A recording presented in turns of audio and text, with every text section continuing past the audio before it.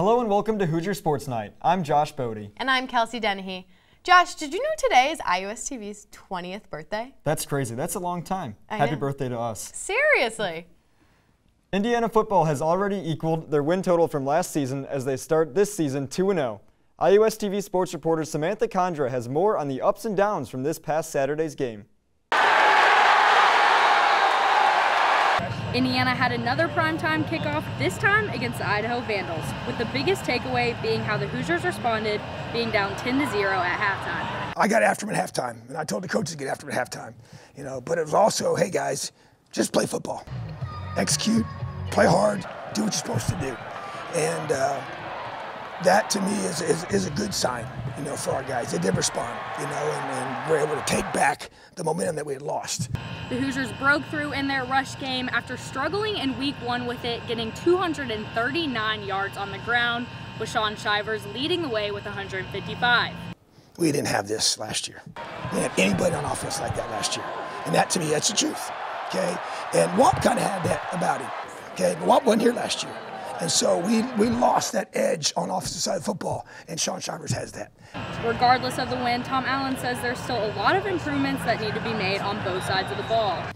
That's not acceptable in my mind as far as the standard with which we have to play. So too many mistakes, and it's not good enough. But I'm never going to take for granted a win.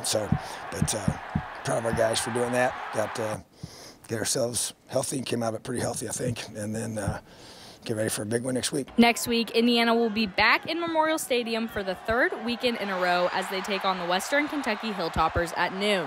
From Bloomington, Samantha Condra, iOS TV Sports. The Hoosiers will be taking a break from primetime kickoffs as they face the Western Kentucky Hilltoppers this Saturday at noon.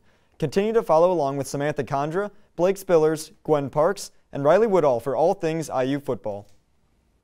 Following a successful trip to California, the field hockey team returned to home turf this past weekend, eager to continue their impressive win streak. The Hoosiers played host to Ball State on Friday, where they coasted to a 5-0 victory. Freshman Anna Mozaleski started the scoring in the first quarter, netting her 3rd goal of the season, while the rest of the offense produced 19 shots.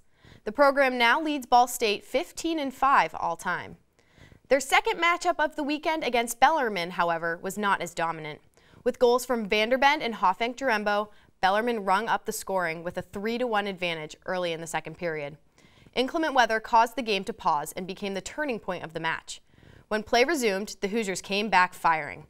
Led by a hat trick from junior Jemima Cookson, Indiana went on a 5-0 scoring run to seal the victory at home.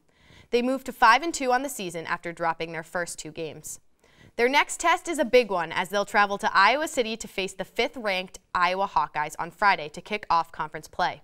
Indiana finished 2-6 in Big Ten play last season.